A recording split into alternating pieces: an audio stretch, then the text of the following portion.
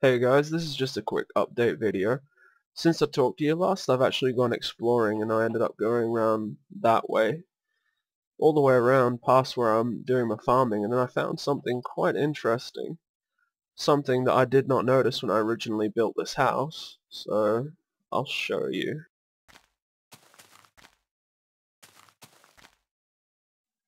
Oh, look at that. A big, massive hole.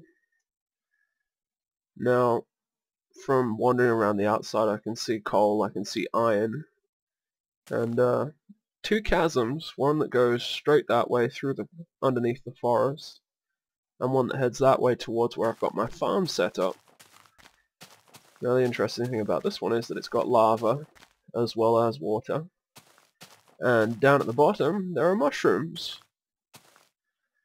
So yeah, at some point I'm going to have to end up going down the sides and clearing out the iron and coal, but otherwise it looks like I've got pretty easy access to underground caves from here.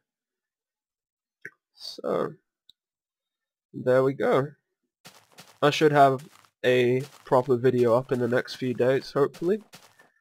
If I don't end up doing a Mists of Pandaria or a dungeon run video, we'll have to see.